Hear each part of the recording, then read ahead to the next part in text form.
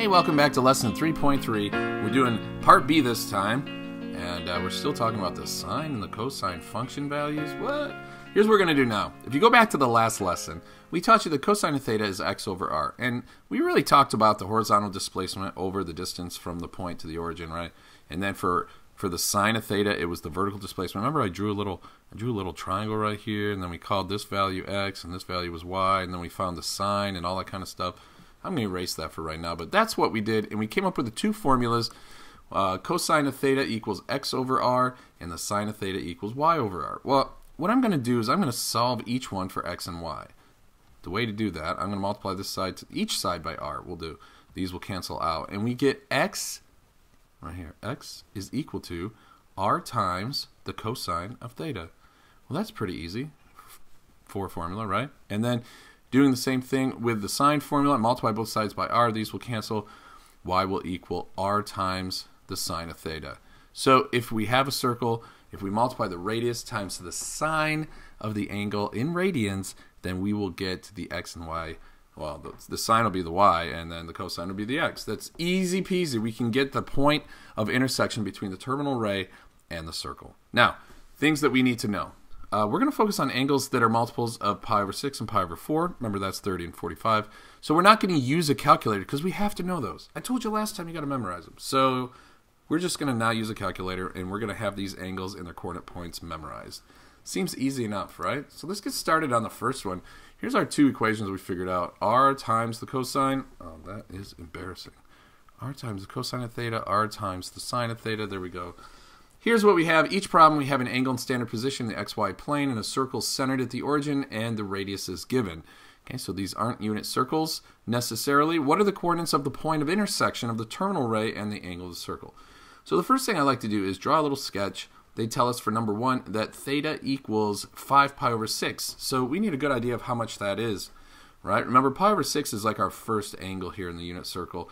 And we did 1 pi over 6, 2 pi over 6, 3 pi over 6 was pi over 2, right? And then 4 pi over 6 and 5 pi over 6. So we're going to have an angle that's out here in quadrant 2.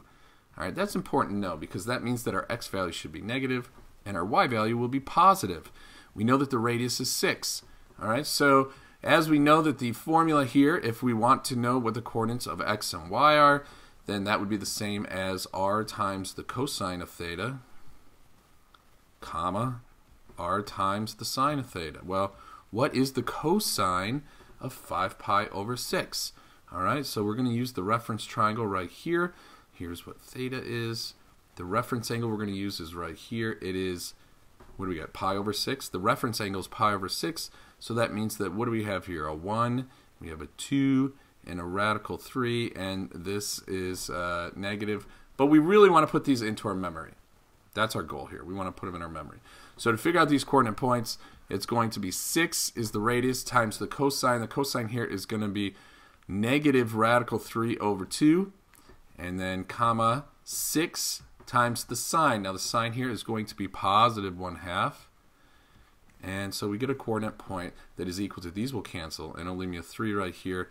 We can say negative, it's 3 times negative radical 3, that's negative 3 radical 3, comma, the 2 canceled, and then 6 times 1/2, which is 3. And there's our first question. It's not too difficult. They're all kind of similar, so we can work through them all together, and you know, I think we can make it work. These are pretty easy. Let's do the next one. Number 2, I'm going to draw it. It is pi over 3. Now we know pi over 3 is up here more, right? This is in quadrant 1. And if I draw it, then pi over 3, what do we got? A 1 here and a radical 3 here and a 2. And everything's going to be positive. And we have a radius of 7. So let's do the same thing. We want the coordinate point of the circle that will intersect that point right there. We're talking about that. Oh, very good. That point of intersection right here. What are the coordinates of that? So we know that x is equal to r times the cosine of theta. And then y is equal to r times the sine of theta. So it goes cosine, sine. In this case, it's going to be 7 times the cosine of pi over 3. We know that's a half. We should know that's a half. And then it'll be 7 times, we have the sine of pi over 3. And that would be radical 3 over 2. And they're both positive because we're in the first quadrant. So what do we get here? I'm just going to leave it as fractions. 7/2, comma, 7 radical 3 over 2. And that's it. That is the coordinates of the point of intersection right there. Easy enough. So now we have 3 examples down here. In an xy plane, the terminal ray of angle theta in standard position intersects the circle at the given point. What are the values of theta and r? So it's the same question going backwards. So how do we do that if we're going to go backwards with it? Well, what I would do is I would draw, let's draw this first of all. And we know that this is in what? This is positive and this is negative. So this must be down here somewhere, right? And I know that because we have a positive x and we have a negative y. So I know that the x coordinate right here is going to be r times the cosine of theta. All right, well, we know that r times the cosine of theta is radical 2 over 2. And also y is r times the sine of theta. All right, these are things we know, right? I already wrote that down before. But how can we figure this out? We need to know this is the cosine of theta times r. And this is the sine of theta times r. So as we said earlier, like these have to become familiar with you and you have to start memorizing them. I have recognized that radical 2 over 2, that is the cosine of an angle that has a reference angle of pi over 4. Did you recognize that? If it's pi over 4, then we'd have 1 over radical 2, which then rationalizes into radical 2 over 2. That comes from the last lesson. Now, the other thing we need to be aware of is this is down in quadrant 4. So what angle, when we start in standard position, will come over here and leave a reference angle of pi over 4? So we have 1 pi over 4, 2, 3, 4 pi over 4, 5, 6, 7. This angle right here of theta, theta is going to equal 7 pi over 4. And again, the way that I got that is I recognize that this is the cosine of the reference angle for pi over 4. Can we go back? Can we go back to that unit circle that we should be trying to memorize? Here are the notes that we had in the last lesson, and if you remember, we started out by looking at, sorry about that, we started out by looking at angles of pi over 4, and if you notice down here, we have an angle of 7 pi over 4, and that occurs at radical 2 over 2, comma, negative radical 2 over 2. All right, let me take you back here. Look what we have, radical 2 over 2 and negative radical 2 over 2. We are looking for coordinate points that have been multiplied by some radius. Okay, an angle that would give us a cosine and a sine that when you multiply the cosine and sine by radius, you get that coordinate point. But look, that's exactly what we get for the cosine and the sine for 7 pi over 4. So that must mean that the radius here must be 1 because both of these values were multiplied by 1. This is the cosine of 7 pi over 4, and this is the sine of 7 pi over 4. So because they're exact, the radius must be 1. Let's make that look like an r, and that's our answer to number 3.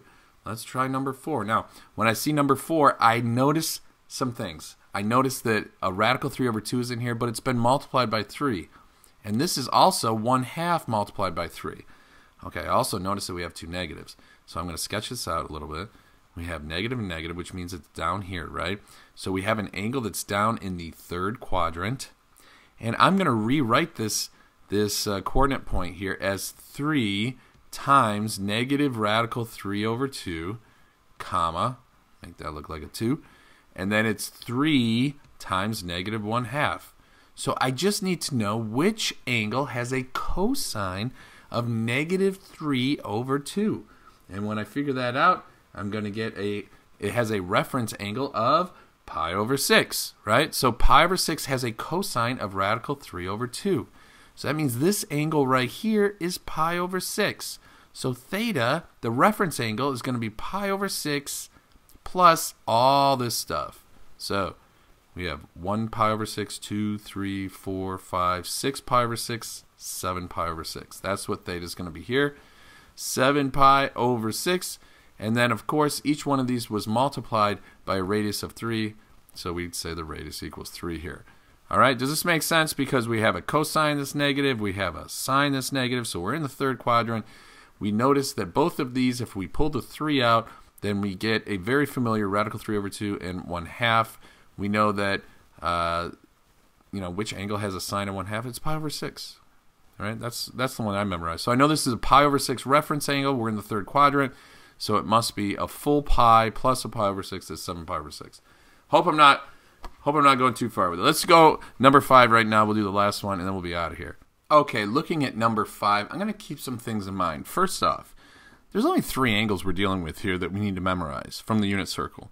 We have pi over 6, we have pi over 3, right? That's like the 30 and the 60. And then the 45 would be the pi over 4. Okay, and these generate values for cosine and sine that are radical 3 over 2 or 1 over 2. I mean, that comes from the 30 and the 60. And from the pi over 4 or the 45, that's radical 2 over 2. Okay, these are the values we're looking for when we look into our coordinate point here. And I noticed that our y value has a radical 3. So it must be a radical 3 over 2. But this says 2 radical 3. So how can I get it there? I'm just going to divide each by 4. Like if I were to divide each by 4, I would have a negative 1/2, and I would have a radical 3 over 2. So this point must be 4 times, and then the first one we'll have is negative 1/2, comma, and it must be 4 times radical 3 over 2. And let's see if that makes sense. If I were to multiply this out, I get 2 times negative 1, which is negative 2. And if I were to multiply this out, I get 2 radical 3. Now I'm going to do a little sketch so I can find out where we're at. Okay, we must be in what quadrant? Looking at the coordinate point, it's negative x value and a positive y value. So we're over here somewhere. And this is our angle for theta. Our reference angle here, well, the cosine is going to be negative 1/2. Well, I know that that's pi over 3. I have memorized that from my unit circle. So this is pi over 3. All right, so the way I think about it is this is just pi, right? This is 3 pi over 3. This is 1 full pi, and I take a third away. So this angle out here must be 2 pi over 3. All right, and let's see if that gives us everything we need. If I find, what do we got? The cosine of pi over 3, I get negative 1/2. So the cosine of 2 pi over 3, correction, I said pi over 3, but 2 pi over 3 equals negative 1/2. And the sine of 2 pi over 3 is going to give us a positive radical 3 over 2. And that's basically it. So what do we get here? We find the radius must be 4, and theta must be 2 pi over 3. And we're all done. And that's basically how this works. That was an easy, quick lesson. We only got a couple of practice problems, and we have a new mastery check. Remember, no calculator on this one. This is Mr. Kelly. Remember, it's nice to be important, but it's more important to be nice. See ya!